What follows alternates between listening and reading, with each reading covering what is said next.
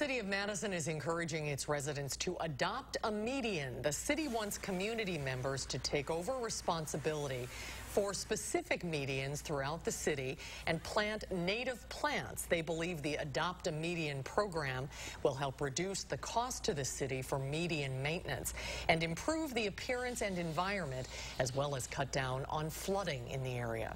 One, they're really good for our pollinators. Two, they're good for the environment, and they also are great for the soil. So what happens when you plant native plants is the roots are a lot longer and go a lot deeper, and they can penetrate the soil, making more room for water to kind of seep in there.